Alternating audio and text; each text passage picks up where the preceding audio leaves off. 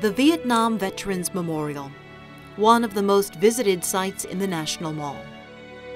In 1981, a design from 21-year-old artist Maya Lin was selected in a huge national competition, and the next year the monument was built. Made entirely of black granite, it stands over 10 feet tall and spans almost 500 feet long.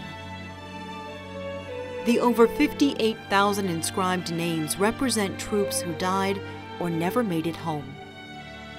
The memorial also features 2 sculptures, one depicting the various races of the young men who fought, and another honoring the 250,000 women who volunteered during the war.